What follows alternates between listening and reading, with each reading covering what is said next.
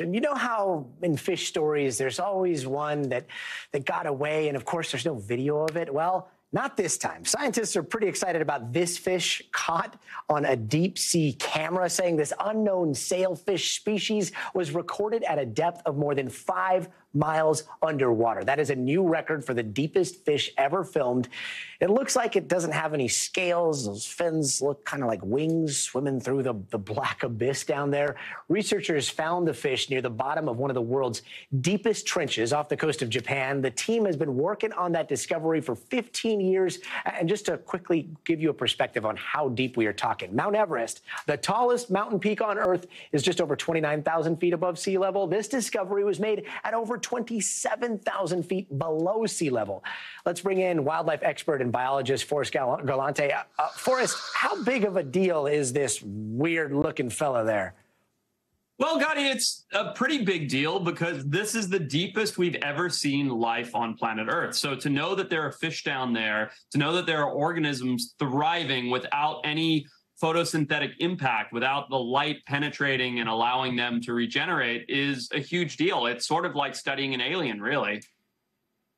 And Forrest, look, I'm kind of a big fan of your podcast. I know you and this guy Patrick sometimes will combine animals to fight each other. I thought of that when I saw this fish. I was like, this is like a hairless cat meets a bat meets, I don't know, like an eel or something. When you see this thing, like, it doesn't look like a fish, right? What do you see?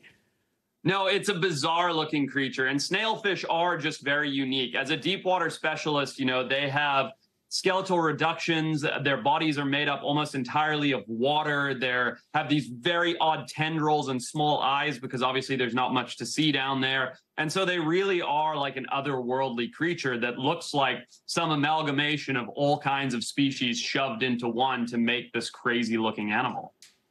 How would you describe it? Pop quiz.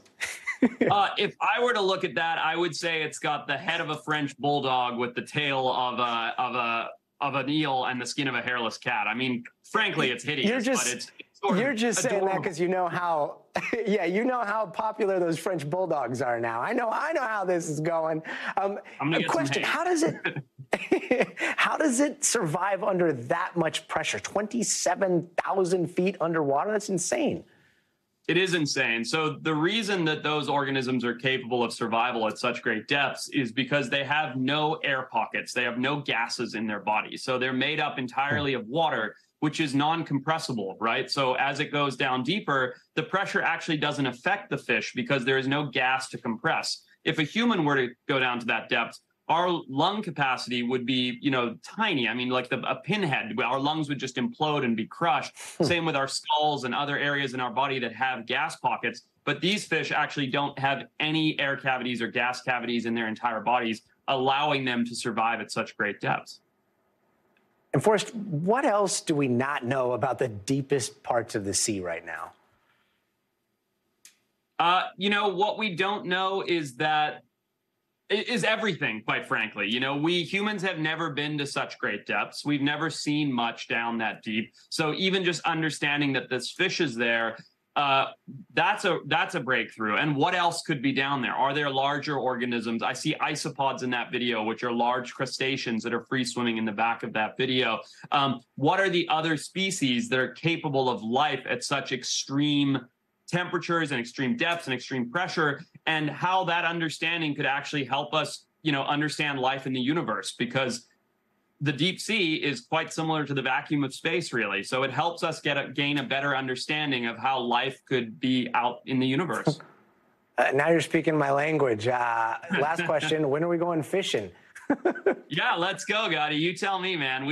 Our company, Fantasticus, just did a whole deep sea thing with Bruv cameras like this, filming deep sea creatures in South Africa. And the species down there are hard to picture. And I would love to take you with sometime and show you what that looks like.